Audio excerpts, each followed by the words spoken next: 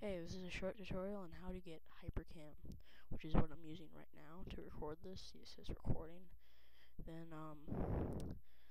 there's stop record and all these different tools. But I've noticed that you cannot see Yahoo widgets, or you cannot see Rocket Dock on it, which makes me mad because I made how-to videos on that. But anyways, you open up your internet browser, then go up to Google, type in you go up to this link, or it's right here. You go to www.downloads.com. That's it. Just click enter. Then you go up to this search bar and you just type in Hypercam.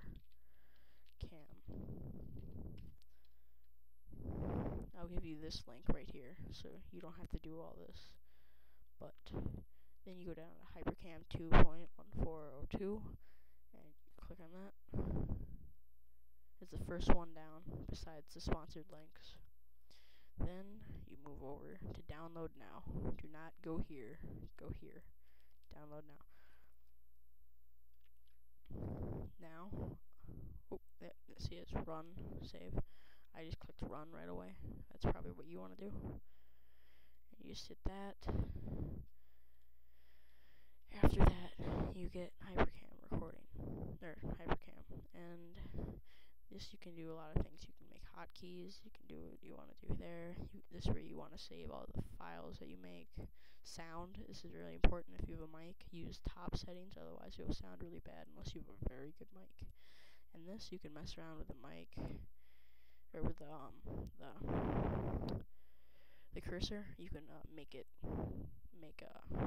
big explosions or something like that, and make it sparkle when you click.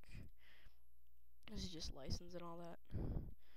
The only problem with this is that since it's free download, it will have an unregistered Hypercam right up there. So that's gonna be a problem. But it doesn't really matter as long as you get the video in here. And this is what I'm mainly worried about. But this, you want to make it just about as big as the Hypercam recording box. Otherwise, it will not work very well. Trust me, it just makes everything a lot worse.